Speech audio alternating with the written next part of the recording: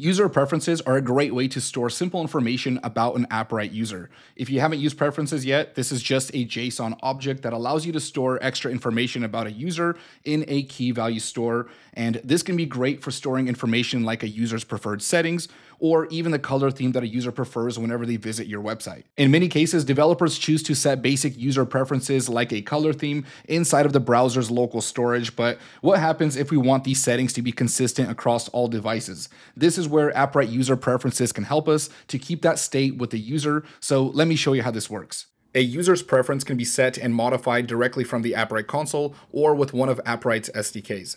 Let's start in the console by adding a theme preference to our user and setting the value to dark.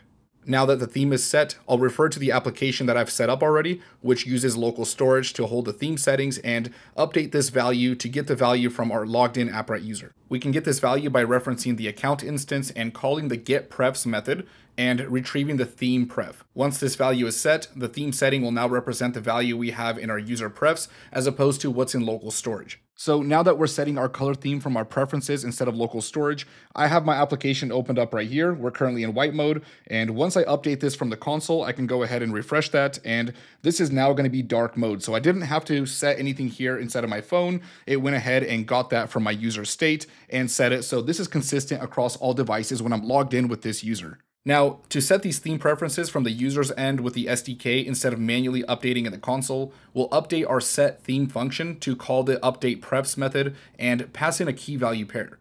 And now anytime I toggle the theme switcher, I'll see these preferences for this particular user update in the console as well.